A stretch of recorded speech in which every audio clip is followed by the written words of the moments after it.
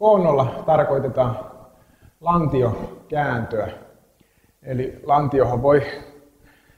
lantiota voi kääntää tuonne ylös tai sen voi päästää kallistumaan tänne alaspäin. Ja kaikissa näissä voimistelurenkailla tehtävissä liikkeissä, missä ollaan punnerusasennossa, niin se lantiohallinta on kaikki kaikessa. Eli mitä koonnossa siis tehdään, niin päästetään hallitusti lantio kallistumaan alaspäin. Samalla saadaan vatsalihaksia venytykseen, lapatuki pysyy täällä, niin painetaan hartiat alas, pidetään ne koko ajan liikkumattomana. Ja myös kun kannatellaan sitä päätä, niin vedetään vähän leukaa sisäänpäin. Eli päästetään lantio tippumaan hallitusti alas, aktivoidaan vatsalihakset, vedetään vatsaa sisään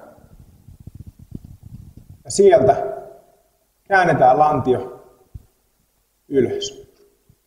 Taas hallitusti päästetään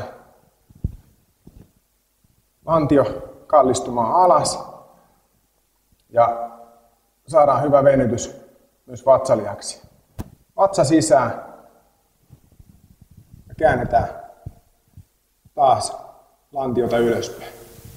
Eli pelkästään liike tulee vatsalihasten avulla ja säilytetään se muuten pään asento, hartioiden asento liikkumattomana.